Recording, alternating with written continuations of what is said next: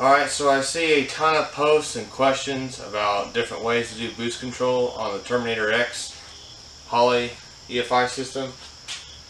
Because on the Terminator they did away with all the other types of boost control. It's on HP and Dominator. The only one they kept is Dome.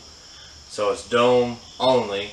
And most budget guys that buy the Terminator don't want to mess with Dome. They don't want CO2 or onboard air. They just want to give it a duty cycle or run off map. Because like on the HP and the Dominator, you can go map and Dome. You gotta set up a big table and set up PID loops and all that stuff, and it's kind of a pain in the butt at first. But once you get it set, it's really nice because you just tell it make this amount of boost and it'll do it. And instead of doing Dome numbers where you gotta guess, well, I wonder how much boost at this much Dome, you know. But so I'm going to show you guys an alternate way. I'm not a big fan of wiring into the map sensor. Some guys, like on the Sloppy Mechanics page and some other guys, they'll manipulate the Dome boost control and they'll rob the 5-volt source off of the map sensor and use that as the Dome control. And I guess you could make that work, but man, I just don't like that idea. I don't want to mess with the map sensor. I don't want to read off the map sensor. I just want the map sensor to do the map sensor, do the map sensor's job, you know. But so the way that we've been doing it is we can set it up as like a Nitrous deal and just use the Nitrous tables. You just tell it, you know, what duty cycle to run and it'll run it. So it's just like open loop boost control. And you can do that with a single 3-port or 4-port. But yeah, that's why we've been setting it up on the more budget stuff that, and the people that don't really need it. I mean, if you got an 8-pound spring in it and you only want to run 15 pounds of boost, well, you can just run it, buy a $40 Mac valve 3-port, wire it in like this, and in theory it'll make double what the spring will make. So if the spring's at 8 pounds, it should make, in a perfect world, 16. Sometimes it'll make more, sometimes it'll make less, depends on the combo and everything. But if you want to get a little bit more range of adjustment, you can get a 4-port, and you can make a lot more variance with a 4-port, because not only is it just adding pressure to the top, it's actually taking pressure away from the bottom of the gate too. So you can get a lot more range of boost control with the 4-port, which they're not that much more money. I think they're like $15 or $20 more than a 3-port, but they're a lot more touchy when you set them up. But anyways, beyond that, I'm going to show you guys how I wire it up and set it up in the Holley, how I plumb it. I'll show you guys everything just for the guys that want to know. So I ran into my first issue. The wastegate where it's placed, it's in a great position for exhaust flow and everything, but it's right against the, almost against the inside of the fender. The top of it is. There's only like maybe 3/4 of an inch, if that. So I can't really put a fitting on the top of the gate because there's none on the side. On this gate there's only one on the top. And the gate's kind of weirdly shaped. There's no flat spots for me to drill and tap on the side. So I'm going to try something a little different on this one. I'll show you guys, I'll post up a diagram on this video and show you a picture how I normally do it. I normally have it where on a 3-port, port 1 is from the turbo, port 3 is vent, and port 2 is to the top of the gate.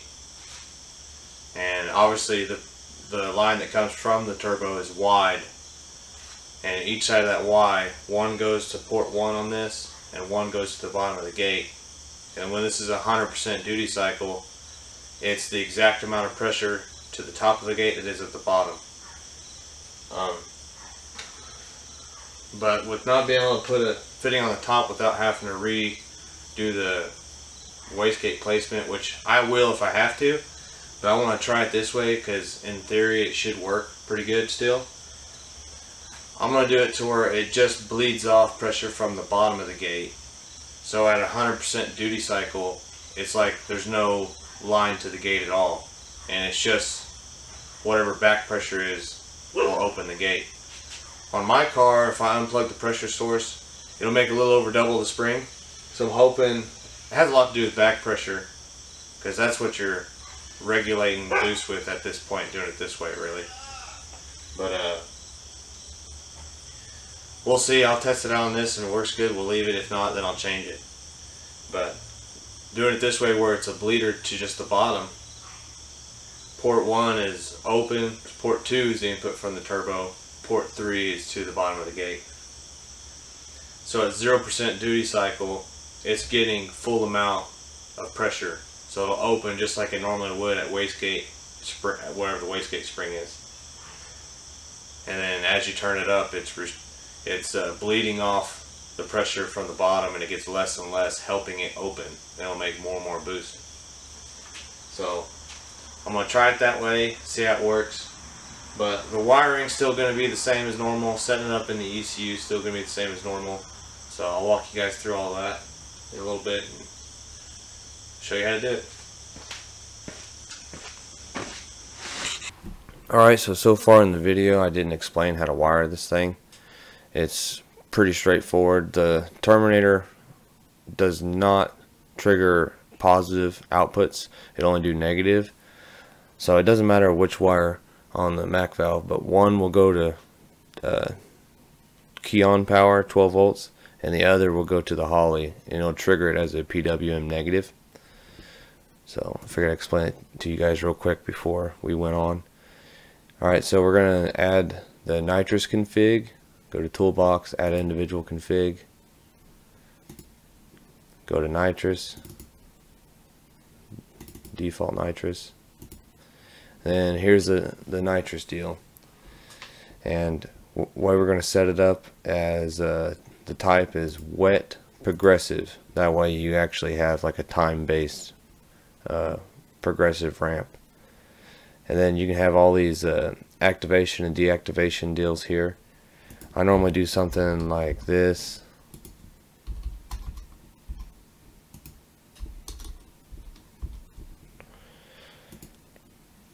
And then be sure and turn off all these like Nitrous deals that they got. They got different safeties and different things. The timing retard, and then a set AFR. Turn all that stuff off. You're mainly going to be worried about the progressive control down here. Once you get it all set up, this is mainly where you're going to go to set up your boost ramp. And the one thing that's kind of sucky about using the Nitrous deal is that it takes two inputs. It'll take one to start the progressive ramp and then one to just enable it, which is kind of silly in my opinion, but it's no big deal. As far as the triggering part, you're going to use the same input as your trans brake two-step or whatever, and then the Nitrous enable, just put that to like key on power. That way as soon as the key's on, it's all ready to go and ready to be triggered. And the way we'll do that is you go to input, check input number 1, and go to will disable this stage. That way as soon as you let go of your trans brake button, two-step button, whatever, it'll start the progressive control.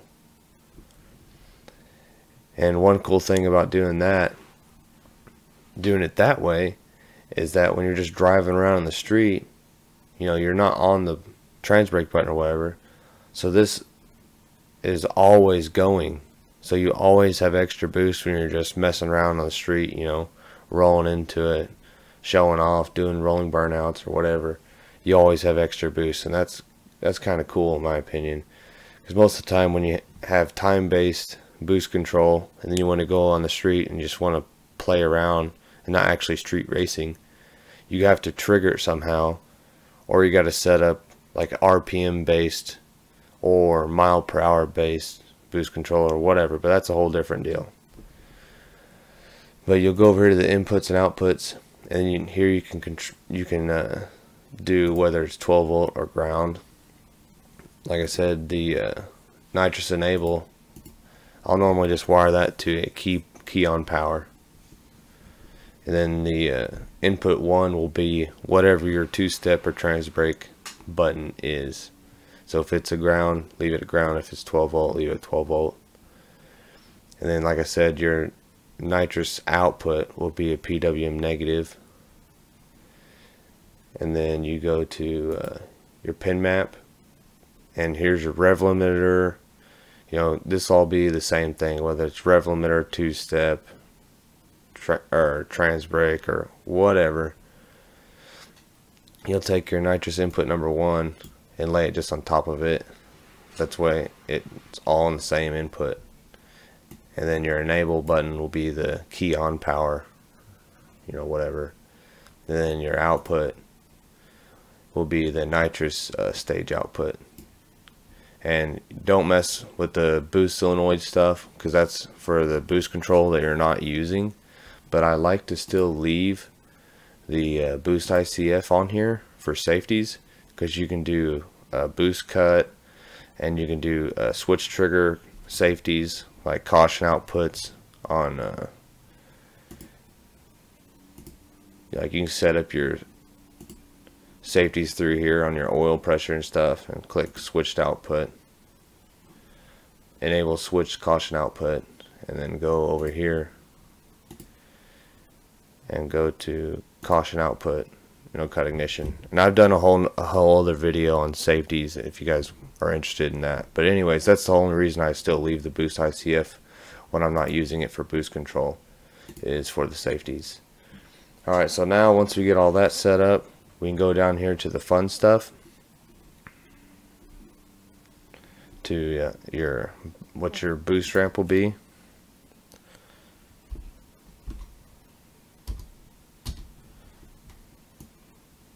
This would just be something really generic, just to kind of give you guys an idea. And I leave this at 99 just because, I mean, when you roll into it on the street, no matter what, you'll have boost forever. And I can't remember right. I think even if I just left this at whatever 8 seconds, that it would just keep going whatever the amount I put it at until it reset. I can't quite remember exactly, but I just go ahead and leave it on 99. That way I know for a fact it'll be boost forever. When you're on the street and you just want to have some fun, it's always there. The only time that this will reset is if you're on the button, or you get get out of these parameters, like below 50%, below 2500, or above 8000, which most of you guys will probably never be above 8,000, but that's the only time it'll reset. Or if you just pedal it, and you got pedaling control over here, and I didn't explain that yet, but that's another cool thing on this nitrous deal, is that when you leave it at none, it'll do full timer reset. So if you pedal it, it'll start your ramp back over from the beginning, which is awesome if you're on a sketchy road or whatever, and you're starting to really lose it. You pedal it, it'll come back in really soft. But if you're really trying to go fast, that'll slow you down, and you can go to pause, to where you'll pedal it, it'll pause wherever you pedaled it in the boost ramp, and when you get back in it, it'll just resume where you left off. And that's really the fastest way to do it. But I'll just do a little generic boost ramp here. Just something like that, and you can just see, as soon as you let go of the button, this table will be active, and it'll start the timer, do your boost ramp, whatever. And then it'll do this every single time that you're within these parameters and not on the 2-step button. So pretty simple, and I kind of like doing it this way. It just, a lot of guys don't want to mess with CO2 or onboard air, and You know, the dome control stuff, I like it. It's pretty simple, but some people don't want to mess with it. So this is another way to go about it. One other thing that I did on this truck I was working on that I figured I'd explain to you guys real quick is another cool thing is you can do a scramble button on this, so you can add boost, you know, just off of a button. Say, you know, you got a boost ramp that's for an A to B pass and the sucker's hooking but the guy's ahead of you. You can hit the button and it'll give you a certain amount of duty cycle more on top of what you already have in the boost ramp, and, you know, raise boost. But you'll need to add the advanced tables, so you have to go back to add config, advanced, default, and it'll sit here and warn you that you can screw everything up and blow up everything. Click OK, and you set up as a 1D table.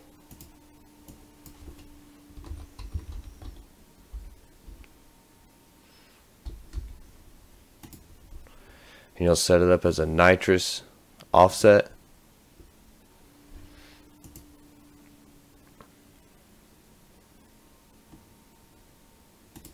I'll just do it by RPM. It doesn't really matter because it's just going to be a straight amount. But and then you'll have to make a custom input for it. You can set it up to 12 volt or ground trigger, whatever.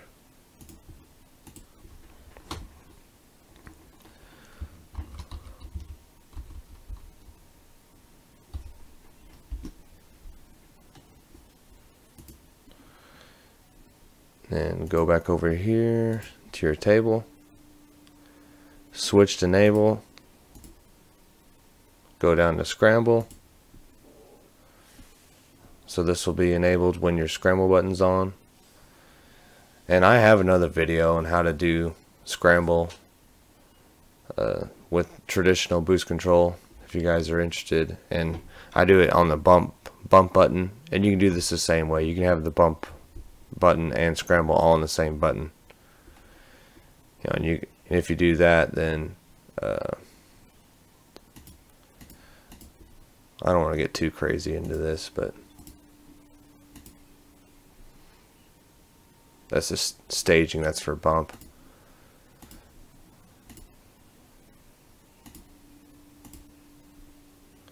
Go to staging output. Is below. That way it's not enabling this when you're on the trans brake and you're bumping in.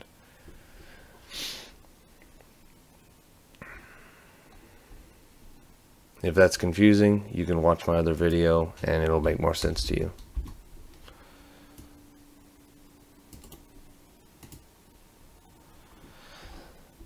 And then you just set this up to whatever extra amount you want.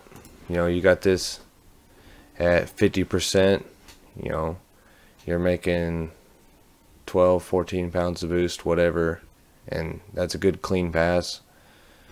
But you want a little bit more if the guy's ahead of you, or if the thing's hooking and going good, then you just do an extra, you know, 20% or something. And you can do this RPM, you can do this anything you want, but I just keep it simple and do RPM, whatever. It's just going to be a set amount when you're on the button. So, and then I'll just offset that 20% more on top of your 50 you have here or whatever. That's how you do it.